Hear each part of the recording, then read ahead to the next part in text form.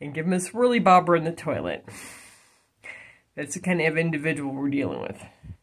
Not a lot of stuff between the ear holes, okay?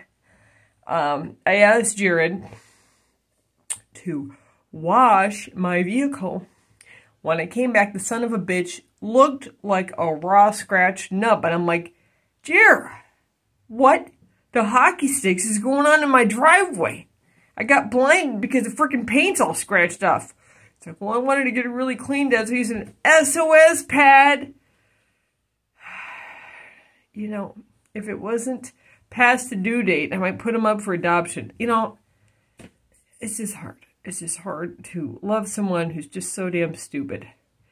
But hell, that's what my dad said about me, and look where I am today. Successful businessman with a defunct.